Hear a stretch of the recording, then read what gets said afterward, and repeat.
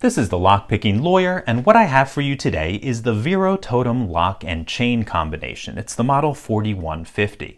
This package comes with a 10mm thick hardened square link chain in either 90, 120, or 150 centimeter lengths, as well as a very unique padlock that's specifically designed for securing two ends of a chain. Also with this package, we get a pretty hefty nylon drawstring sack for stowing the chain and lock when they're not in use. Now, according to Viro, this package is, quote, particularly suitable for locking any types of scooters or motorcycles, especially higher powered ones. I'm not sure that's a statement I agree with. When it comes to scooters or motorcycles, when you can carry a little bit more weight around, I'm not sure I see 10mm as an adequate chain thickness. That goes doubly for the higher powered motorcycles, which have a greater monetary value and therefore attract more sophisticated thieves. However, 10mm is probably a good compromise for lugging a chain around on the back of a bicycle, so that's probably how I see this package. So, let's take a look at how this lock works because it's a really unusual lock. Now this is a cylindrical shutter style lock with two slots, one for each end of the chain. The whole thing is made out of hardened steel, and underneath this dust cover we have a pretty thick spinner that guards the keyway. If we open this up, you can see that only one end of the chain releases, and I see that as a very good feature because it makes the whole thing a lot less cumbersome to use. To release the other end of the chain, this needs to be unlocked, and then you need to push a little button that's in that tiny little hole. We'll do that later when I completely disassemble it, but first, let's see what it takes to pick this open. We have a 5-pin standard pin tumbler lock in here. If we look carefully down there, you can see we have a pretty tight reverse Yale style keyway. I'm going to tension that on the top with a 40 thousandths thick wiper insert. And I'm going to use a standard hook in 18 thousandths. Nothing on 1, nothing on 2, little click on 3, little click on 4, nothing on 5. Back to the beginning, nothing on 1, 2, okay, 3, I might have missed something before. There we go. Dropped into a false set, counter rotation on 4, and I think we got 4 set. 5. There we go. Got a click out of him. Definitely dropped something though. Nothing on 1, 2. Let's see, 3. Got a little click out of him. Dropped back into our false set. Counter rotation on 4 again.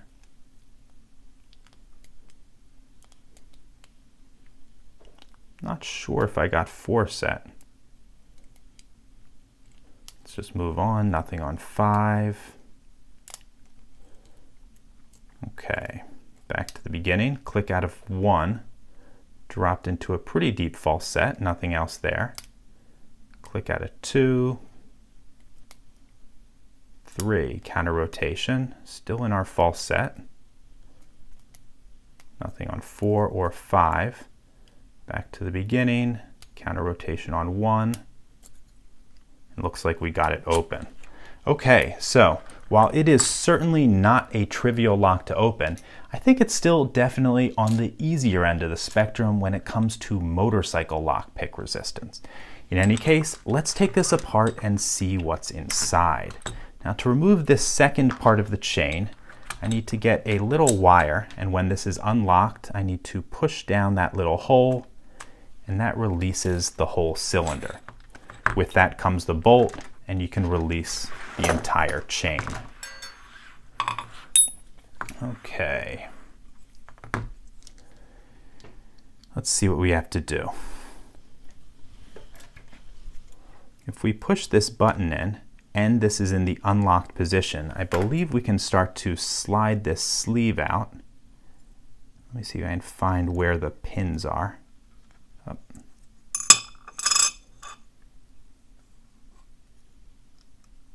There we go.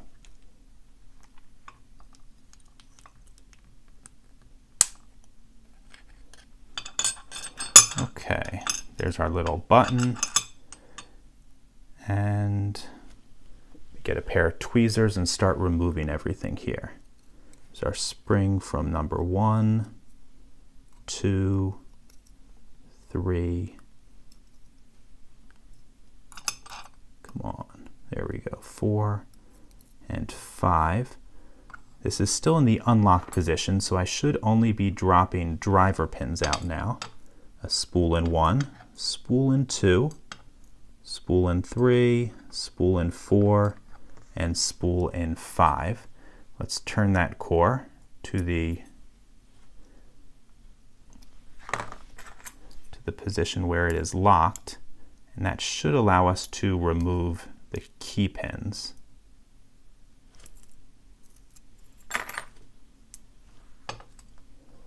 Standard in 1, standard in 2,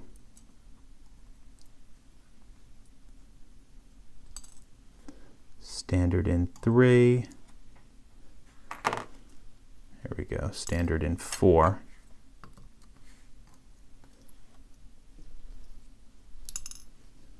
standard in 5. And it looks like the only way to get that core completely out is to remove a blind pin there. I think that goes the same for this ball bearing. However, as far as the locking mechanism goes, you can see the ball bearing which turns, which is cammed by the core itself. You can actually see it right on the side there. There we go. Okay, so actually a fair bit of pick resistance for a 5-pin standard pin tumbler lock. However, for a motorcycle lock, I'm really not sure I see this as being up to the challenge. Let me give you a close-up of all of this. Okay, for our key pins, they are all standard, and for our driver pins, they are all spools. We have a bunch of short little springs. Then if we move over to the core, you can see a reasonably tight reverse Yale style keyway. We have a small pin in what I guess we'll call slot 6. That both retains the core and also keeps it from over rotating. We have the ball bearing, which is actuated by the little cammed out portion of the core.